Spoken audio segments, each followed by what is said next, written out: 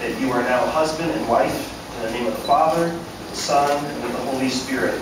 Justin and Alicia, the Apostle Paul writes, be united, live in peace, and the God of peace and love will be with you. And to all here present, Jesus said they are no longer two, therefore, but one body. So then what God has united, no one may divide. Would you join with me in offering a prayer of blessing upon the newlywed couple? So Father, we celebrate this moment, and before this ceremony ends, we just pray that you would bless and keep Justin and Alicia. Pray that the days ahead would be filled with love and adventure, and that the challenges that they face would forge an even deeper love. God, I pray that even the promises that we made as family and friends to love and to support Justin and Alicia with our friendship, that we would hold that covenant dear to our heart. We pray that their marriage would be a blessing not only to them, but to many around them. So we thank you now for this new couple and pray that the road ahead of them would be blessed of you.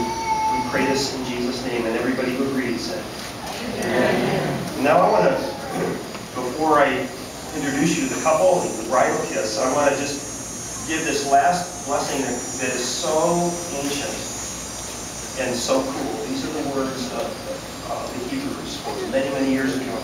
And the idea of a blessing in that culture was generally through the laying on of hands. That's not so foreign to us.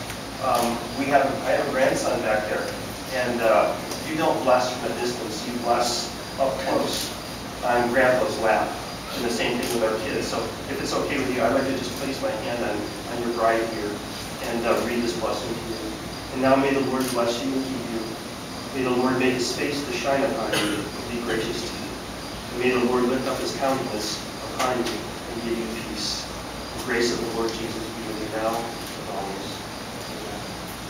Justin, you may kiss your bride.